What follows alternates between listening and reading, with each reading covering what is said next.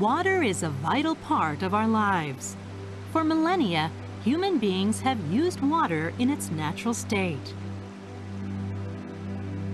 But today, we use water that has been filtered and disinfected in waterworks.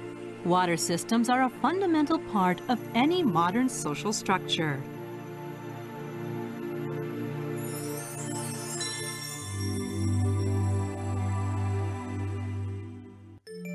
Two general types of filters are commonly used in water treatment: slow sand filtration and rapid sand filtration.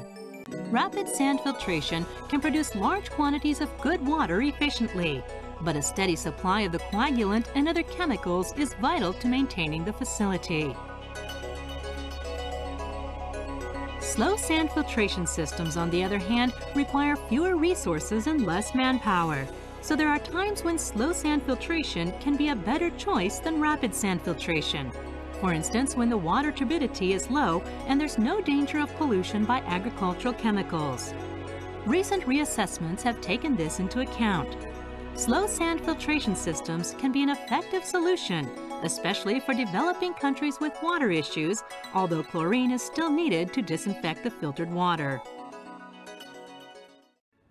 Honorary Professor Nobutada Nakamoto of Shinshu University explains the basic concept of slow sand filtration.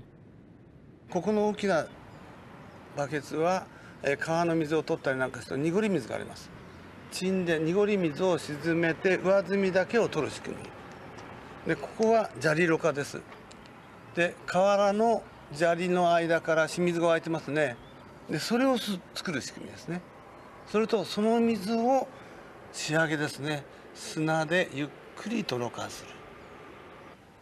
これだけです。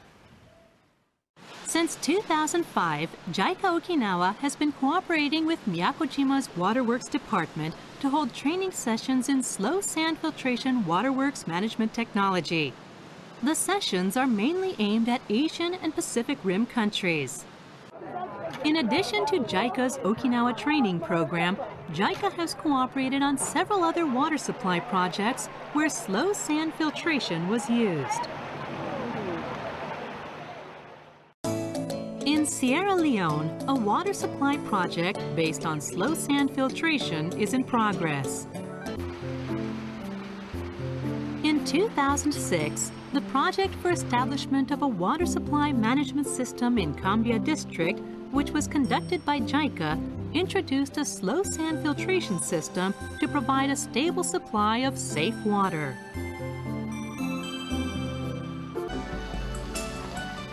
Slow sand filtration has made it possible to provide the people of Sierra Leone equal access to a safe and inexpensive water supply. We hope to see the system spread to many more countries and regions in the future.